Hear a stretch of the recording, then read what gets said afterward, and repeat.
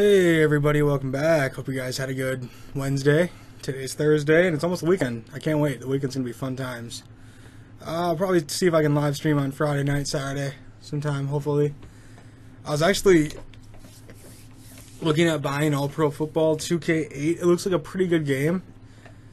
And it's like $2 at GameStop, and I got Power Up Rewards cards, so it's going to be like $1.70. And no GameStop around me has it, except it's like 2 hours away, and I'm not going to drive 2 hours to get the game. I'll just order it probably on their website. But yeah, I'm going to look at getting All Pro Football 2K8. It looks like a pretty good game. So yeah. The Witness got a release date. It's going to be January 26th, 2016. And to be honest with you guys, I've never heard of this game. I don't know if they've talked about it before. Apparently they have. Apparently they've talked about the game. I've never heard of it, but I watched the little trailer thing that they got going on for it. And it looks basically like a puzzle solving kind of type of game. It's like an island. It looks pretty cool to play. 80 to 100 hours of playtime on the game. Cool. More than enough time, I think. Especially if it's like $15, you really can't go wrong. It's 80 to 100 hours. For 15-20 bucks. Yeah, this game looks pretty cool. I'll check it out when it gets closer to release and just see how much they charge, and I might pick this one up. It looks like a fun game. Alright, so moving on, Xbox One Experience Tester version issues outline. They said basically, you know, alerting them the number of games, features, and functionalities may not work well during an upcoming preview period or test period, whatever you guys want to call it. Destiny and Borderlands: The Handsome Collection. It failed to launch during the first wave. Like Forza 6 and Assassin's Creed have graphical issues and errors and all that good stuff. Basically, it probably won't happen. They just have to say it just in case it does, so people don't freak out and say, wow, this update sucks. And then there's going to be new apps on there such as ABC News, Sling TV, and WWE. They may fail to launch on there. And that's just a small slice of known issues that Xbox has put out. Then they also say how you can go about it. If you're like basically a member of the preview program, you can go ahead and just activate your whatever, download it. Alright, so last piece of news. The future of gaming from Sony sounds like it's going to cost you a lot of money, especially with the VR headset. That's pretty much the whole the meat and potatoes of this whole article. They said the headset will apparently cost as much as a new gaming platform. That's not confirmed. That's probably a ballpark estimate. So realistically, would you guys want to pay $300 to $400 for a VR headset? The answer is probably no, right? So Sony is gonna screw themselves on this.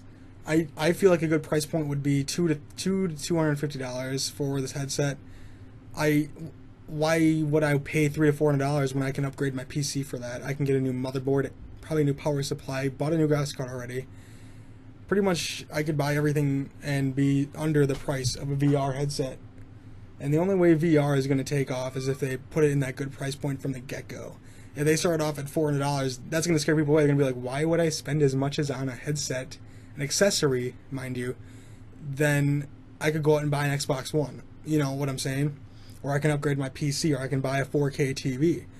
So the point is, Sony's got to come down on their price. If they think they're going to sell it for the price of the PS4, it's not going to happen. They're going to wonder why it failed. And they would have wasted all this money and time developing this.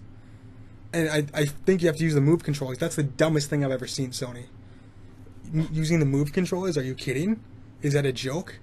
I want to be able just to do this in front of the camera. Kind of like a Kinect. We don't need, oh, I got the Move controller. No, you don't need that. You don't need that. That's stupid. It's like they're behind in this hardware thing, because the HoloLens looks a hell of a lot better than this.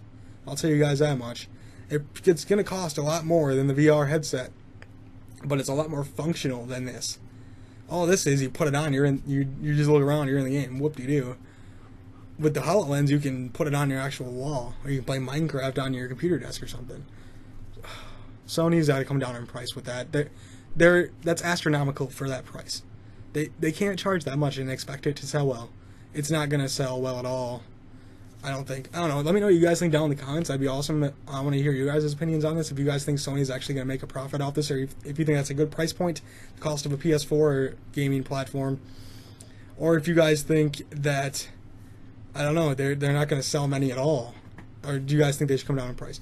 Alright, that's all the news I want to talk about today. Make sure to like this video, comment, favorite, and subscribe, and follow me on Twitch, Twitter, and Facebook. I'll talk to you guys tomorrow. Have a good one.